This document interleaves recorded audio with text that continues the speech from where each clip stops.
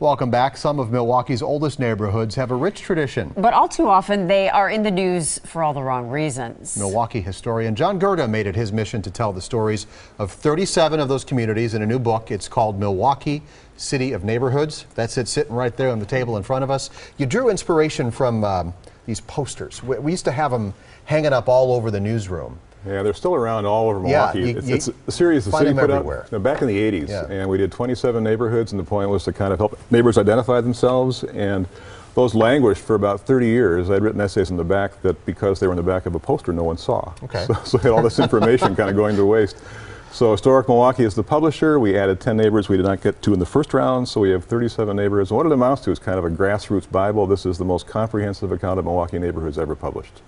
How did you do research for this book? I mean, there's a ton of research. Can you narrow it down for us? Oh, sure is. It was sort of the usual archival suspects, Milwaukee Public Library, County Historical Society, but there's no substitute for getting out in the neighborhoods. So I put on hundreds of miles on foot and by bike in all sections of the older part of town, just falling to conversation, talking to people about how things were going, trying to hear stories about how the areas had changed, what they were like today. So it was a lot of shoe leather and bike tires as well. You hear about neighborhoods like the Harambe neighborhood. Right. It is full of one of the most distinctive Milwaukee architectural styles. That that flat, those two-story homes. We wind up there for all the wrong reasons more often than not. What did you learn about that community? What I learned, Steve, was that life is a lot more subtle and nuanced than you get in the news. With all apologies, the violence certainly is a serious problem. The homicide rate has spiked, but in all those neighborhoods there are lives that are going on well, people with hope, people with energy.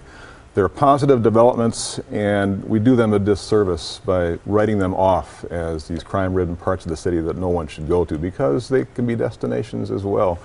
But the book as well covers neighborhoods like Bayview and North Point and the Lower East Side, places that are doing just fine. So it's the whole range of the Milwaukee experience. Don't have much time left, but you said you talked to a lot of people. Any of the stories that really stayed with you, maybe one you want to share with us? Some people, I was talking to people in the Midtown area, a couple who had moved into a house that was plagued by drug dealers, and they took it upon themselves with no outside support to evict them, basically.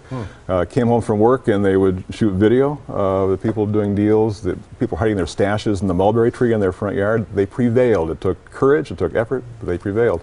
So people are dealing with challenges many of us in other neighborhoods do not have, but there is still hope, still positive energy. Are you delivering these books one by one off the bike, or can we buy these somewhere? You can buy these. The launch is next Thursday at the Grain Exchange, Historic Milwaukee Inc. RSVPs are necessary, so call them. And you can also pre-order. It is a big book. It's a big book. But you can pre-order online at historicmilwaukee.org. £6. John Gurda, thank felt you. Like it. Yes. Milwaukee, City of Neighborhoods, again, as he said, launch next Thursday at the Grain Exchange. John Gurda, thank you so much for coming in. Thank you.